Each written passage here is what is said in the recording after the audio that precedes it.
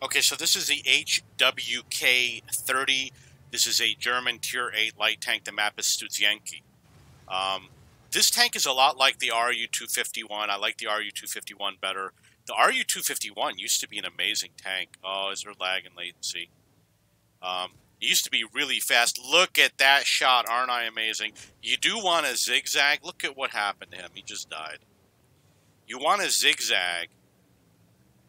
You have 498 spotting damage. When you are running away from people or even running towards them. Something I learned in Frontline, it made a huge difference. In Frontline, I was getting nailed by the enemy way too often.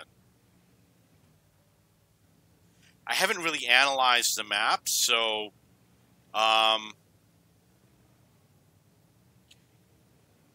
my professional opinion, being a pro HWK player, is that you're probably better off playing here in the south. Watch this spin. Oh, yeah.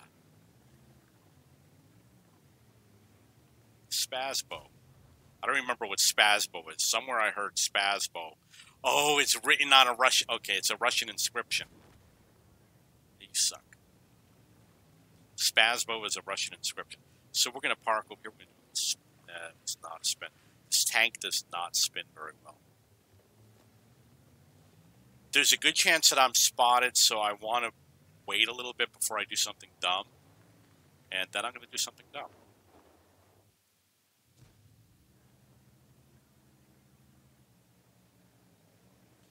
Okay, so I was spotted. I did get 335 spotting damage.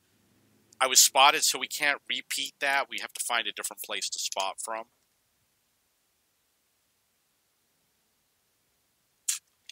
Apparently, I'll be spotting from the grave.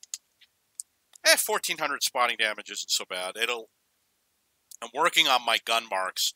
I'm going to mark this today. Get the first gun mark. So the 1,400 is not going to hurt.